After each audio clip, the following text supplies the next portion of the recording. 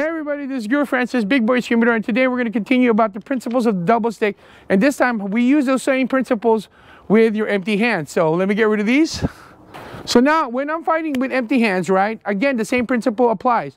This could be my blocker, this could be my blocker, this could be my attacker, this could be my attacker.